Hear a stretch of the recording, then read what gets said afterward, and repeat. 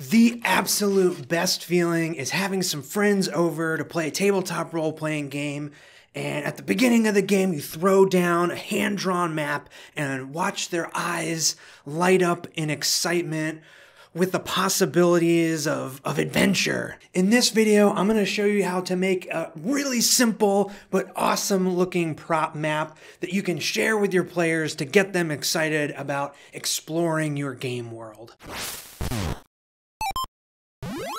So to make this prop map, you're going to need a few things. First of all is some thick paper, watercolor paper, Bristol board, anything thicker than regular printer paper, and it should be just plain white paper. You'll need a pencil to do a little bit of planning with, and some brown paint. I am using gouache in this video, but watercolor will also work. I got this set of gouache paints for $10 at Target. You don't need anything fancy, so don't think you have to go out and buy some crazy professional grade watercolors or anything like that. The cheap stuff works just fine for this kind of map. I'll have links to a few recommendations down in the description, but if you can't get your hands on any paint, there is another method. Bob the World Builder made an awesome video about how to stain paper, which is what we're doing with this paint. You're also going to need a big paintbrush, not like a house painting paintbrush, but just a bigger watercolor or craft paintbrush. And then you'll need some sort of pen to draw the map. I'm using a brown fine liner Sharpie, microns, other Sharpies, whatever you have, just something you'll be able to draw the map with. Okay, first things first, we got to take this very plain rectangular piece of white paper and make it look more like a piece of weathered parchment. So I'm going to start by tearing the edges. I'm being rough and varied, but not too out of control with my paper tearing. I still want a nice surface to draw on, but don't worry if there's any sort of weird rips or wonky corners. You want this piece of paper to have a little bit of character. Okay, next up, we're going to stain the piece of paper. We're going to paint it. I'm using this plastic lid that came with the paintbrushes I got as my palette. And the cool thing about these gouache paints is that you don't need much. Just like a little squeeze, a little dab of paint will be plenty. Now, the first thing I noticed about these brown paints is that they're a little too brown, and we want to get this paper looking like parchment. So I'm adding a little bit of yellow to the brown. I'm mixing burnt sienna with yellow ochre paint, and I'm using lots and lots of water. I have this cup of water that I'm constantly dunking my brush in because gouache paint is usually meant to be nice and solid in color. You can get really saturated colors with this paint, but we don't want that. We want thinned out transparent paint. So I'm adding more water than actual paint to get this stuff really watered down. The color should be almost transparent when you're pulling your brush through the mixed paint. And now we're on to the fun part.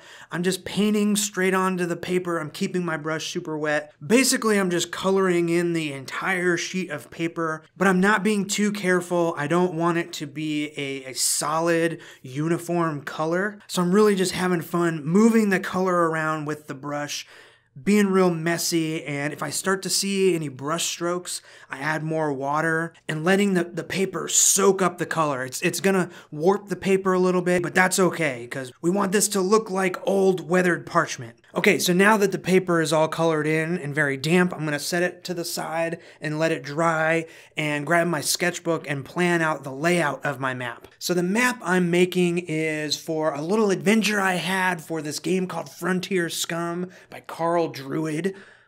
Awesome name. This is an acid Western role-playing game. The rules are based on Morkborg, and it's like a Western, but also there's like weird creepy stuff going on. The idea I have for this adventure is really simple. There's only a few locations, so I'm just figuring out, where they are in locations to each other. It takes place in Snake Spit Canyon, and there's this railroad that runs through the desert. As you can tell, I'm not being very precious with this layout at all, just figuring out where things are going.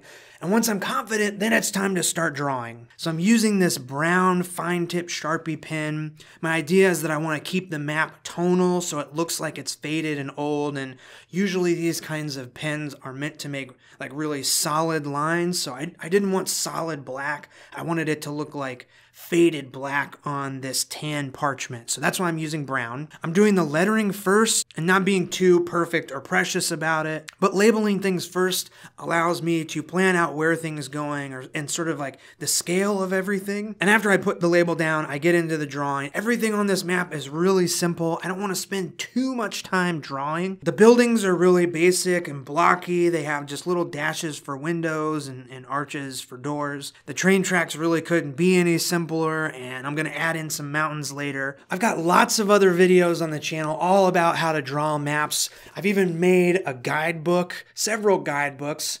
This one's called Flick Silverpen's Guide to Making Maps, and it takes you step by step how to draw mountains and forests and swamps and cities. It's fantasy themed, but once you follow the steps in this guidebook, you could apply the things you've learned to whatever kind of map you want to draw. You can get the digital version by joining my Patreon or the physical version in my online shop. Okay, thank you for indulging me in that little advertisement. I hope you're noticing that I'm not being too precious about this drawing.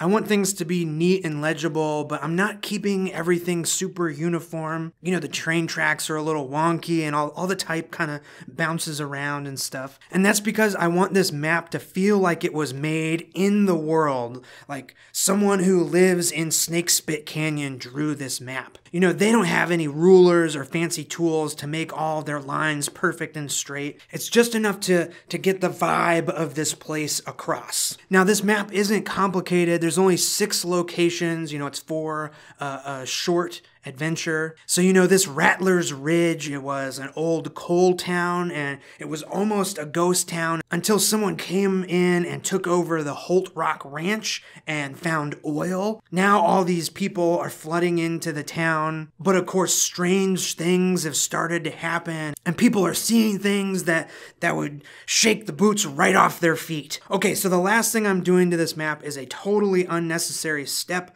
I'm just adding in a little bit of shadow to the illustrated locations with some extra paint that's left over. Now, if you do this step, you want to be really, really careful that the pen you use to draw the map is waterproof, because once you get that watered down gouache going over top of the illustration, it could totally smudge. So be careful and do a little test first. Okay, so my map of Snakespit Canyon took me just a little less than an hour to make, but that time is going to be so worth it when I throw this map down in front of my players.